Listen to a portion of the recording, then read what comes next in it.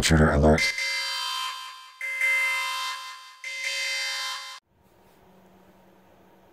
Hey everybody, welcome to The Intruder Gaming. This is Scott, aka The Intruder. Today I'm not bringing you a gaming video, but I am bringing you a how-to video. And in this video we are pairing our Xbox One controller to our Android device. So let's get going on that. Alright, so what we want to do here is we want to go into our settings here on our screen.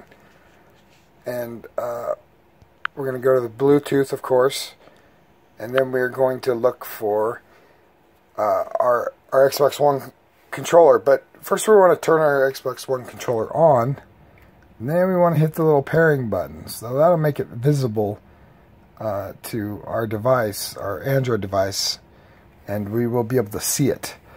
And then, of course, see it pops up here on screen. Now we just want to tap our Xbox wireless controller.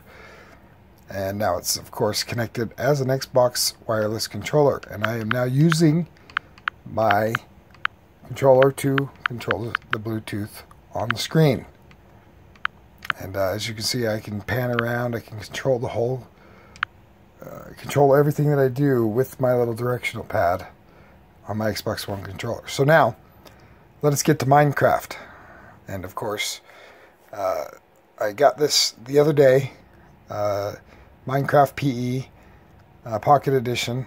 It's a lot like the regular Minecraft on Xbox One, PlayStation, and also PC.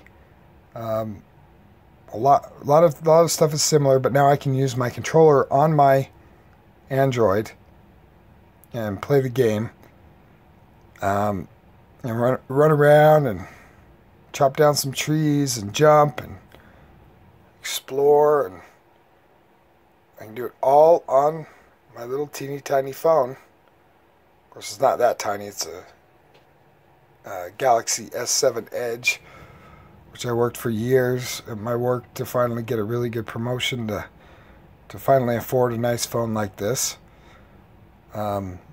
But now I can play some Minecraft on my phone, and I get my little, I'm gonna get my little attachment for my controller, so I can attach my phone to it. So now I can lay in bed and play Minecraft all night and not have to worry about doing anything else but sitting watching my little phone.